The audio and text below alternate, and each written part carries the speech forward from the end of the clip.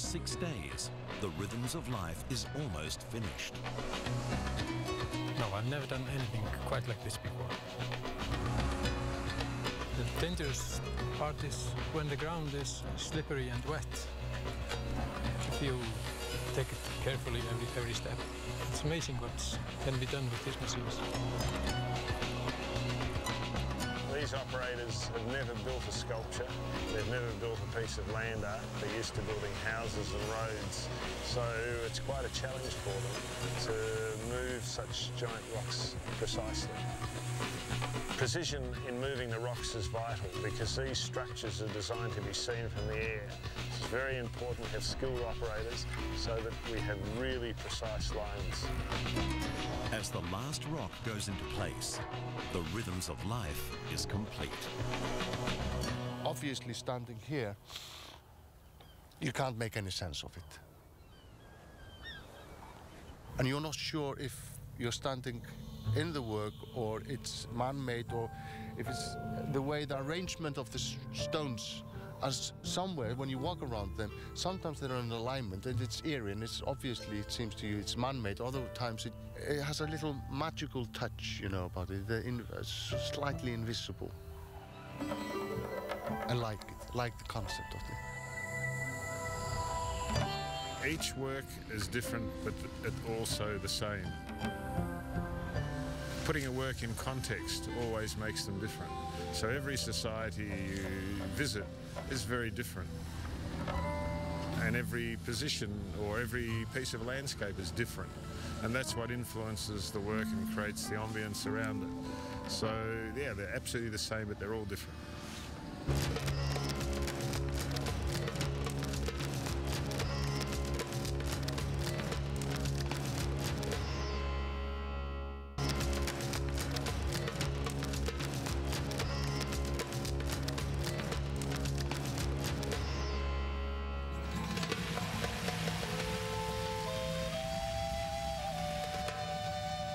The next day, Andrew has to face his newest challenge, Site 2.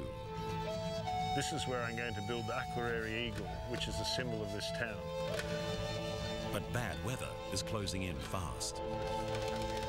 What we'll do is we'll make that rock the corner of the square and then we'll measure from that area. So the team needs to lay out about 200 pegs a day to stay on schedule, but it's starting to look like the weather won't let them.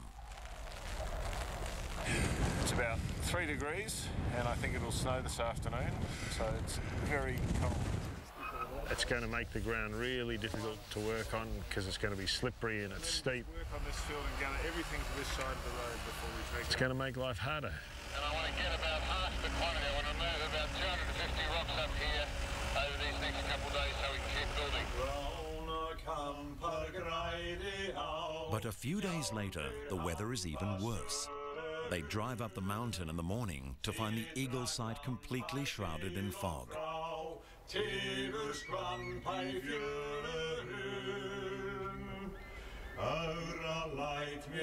It's starting to feel like the forces of nature are conspiring against them, and it's certainly not what they expected from a summer in Iceland. It's incredible, like fog all around us. Raining, but still, it was so just so remarkable. We had a visibility of like 200 feet. We were hearing all these strange sounds from the city. There's a ship construction going on by the harbor, and you can hear all those strange sounds coming through the fog. It was like being in the Lord of the Rings and just expecting some trolls coming running towards you.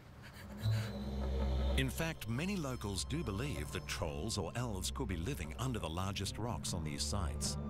Icelandic elves are protected by law and can get very upset if their homes are disturbed. So Andrew agrees to leave their homes untouched.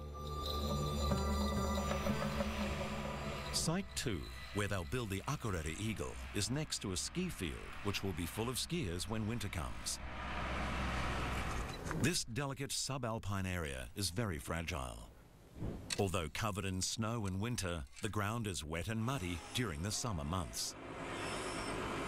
This is a very daunting site because you'll see that the big machinery really has trouble getting a grip. Andrew comes up with a solution. The rocks they need to build the sculpture are brought in from the nearby ski slopes, which need to be cleared of rocks anyway. Then movement of the heavy machines on the muddy ground is kept to an absolute minimum. Here you can see this machine has nearly cleared the last load of rocks where the tractor dropped them.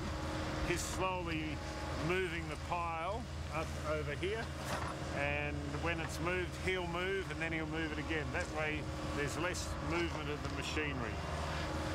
Then he'll take them further up the mountain, and that you can see further up there, the big machine, it's doing the same thing. It's picking up a pile of rocks from down low and slowly moving it up the top. So what we're going to do this morning, right up the top there where you see the marker, is the bird's beak and head, and we're going to start this morning outlining that form with the rocks. The Akureyri eagle is one of the endangered species of this area. There's only 100 pairs left. And it's one of the 4 protective symbols of Iceland. It is the dragon, the bull, the giant, and the eagle. And it says that the eagle had such a huge wingspread that when it flew inside the fjord of Akureyri, its wings touched the mountains on either side.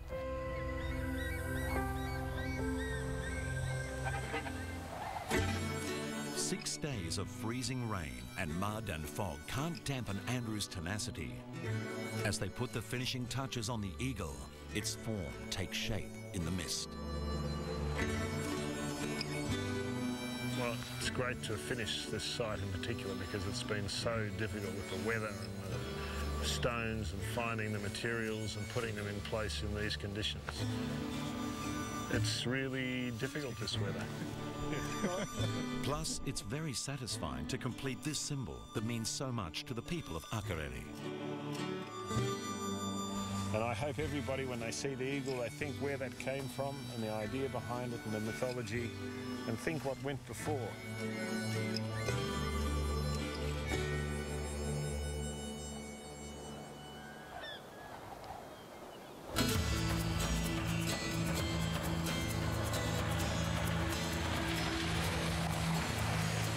Legends of trolls and eagles make Andrew want to find out more about the environment that's given birth to these powerful tales. Iceland's extraordinary landscape of glaciers, volcanoes and lava flows has earned it the name of Land of Ice and Fire. It's Andrew's first chance to explore the island and take a rest in a cave fed by hot springs. Oh, this water's hot. We went through waterfalls, lava fields, and looking at active volcano activities with steam pouring from the ground. And all this goes so much better with a taste of dried shark, washed down with Black Death vodka.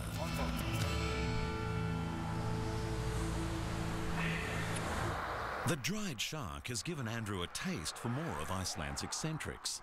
So he goes in search of a local farmer who builds and plays traditional musical instruments. He finds Helgi in the barn.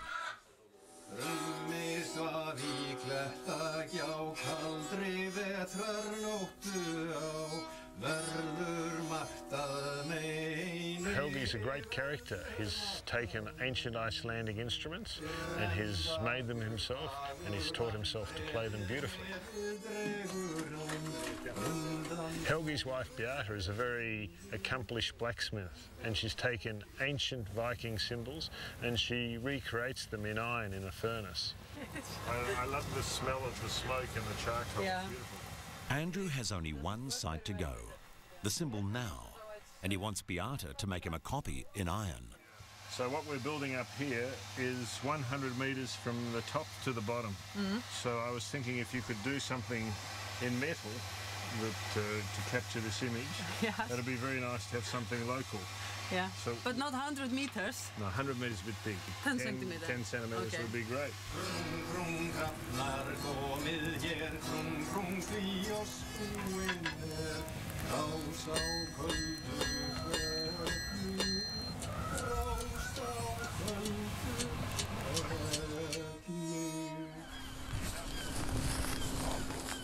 Andrew begins scouting for Site 3, where the rune now will be built. A local farmer has provided his land on the other side of the fjord.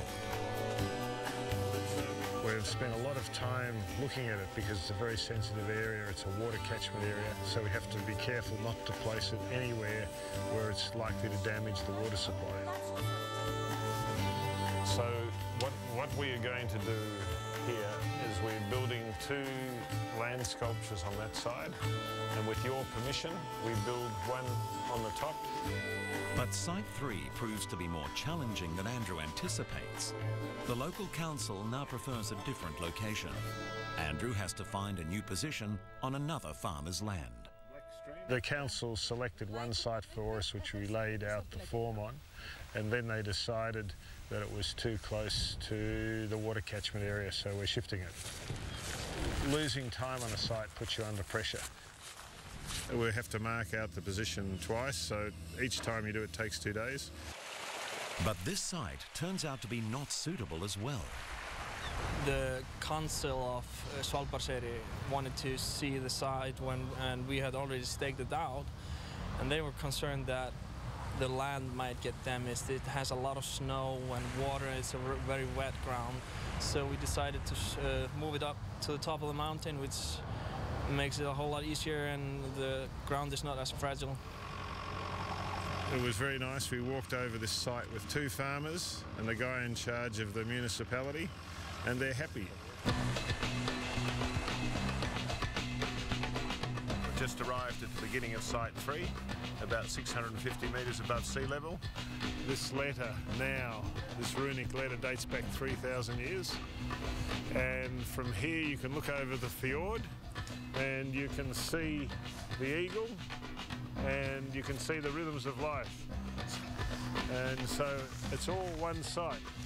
And the people in the town will look up and see all of these constructions. Andrew wants to start with this one. Let's try this one. Let's try this. Number 1. The slope is not as steep as we're used to. There's an abundance amount of stones all over. The shape itself is quite simple. As you can see, one straight line, one very long curve. So not too many details, not too many sharp corners. Easy. The first one. Yeah. Rough, and I didn't know what to do. So then I made this one, and I think it's better, but it's... Looks more... Yeah, they're both nice. It's more civilized. Yeah. And then I did one like now, forever. Oh, that's great. Yeah. So that's But then terrific. it's not the same. Yeah, this thing, is your art. That's great. But You know, this will be the only thing I take home that comes from here. okay. Nothing else. Nothing else. Nothing else. Okay. Except memories. After 3 days, the rune now is almost complete. Andrew and Golan can give it the finishing touches and appreciate the view.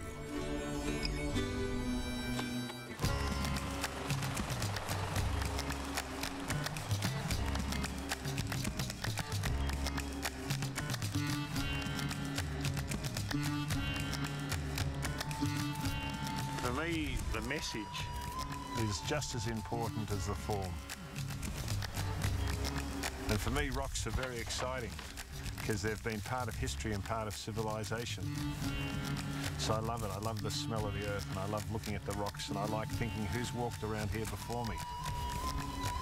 And really what we're doing, we're taking parts of nature and rearranging it. That's really what we're doing.